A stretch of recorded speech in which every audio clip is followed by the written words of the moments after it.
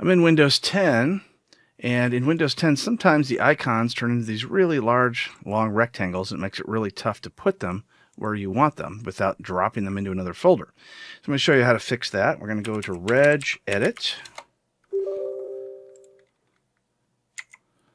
and we're going to go to current user, and then we're going to go to control panel and then desktop. Control panel and desktop. Then we're going to go to where it says Windows Metrics.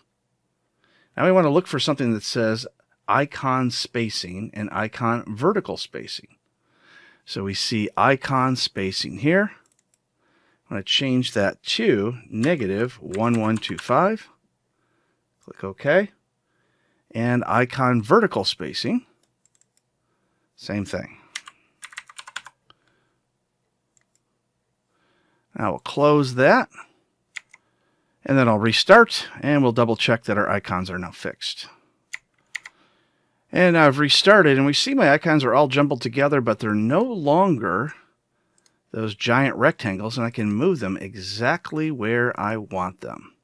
So our problem is now fixed. It's always a good idea to run a backup of your registry before you make any changes, but other than that, it was a fairly simple fix.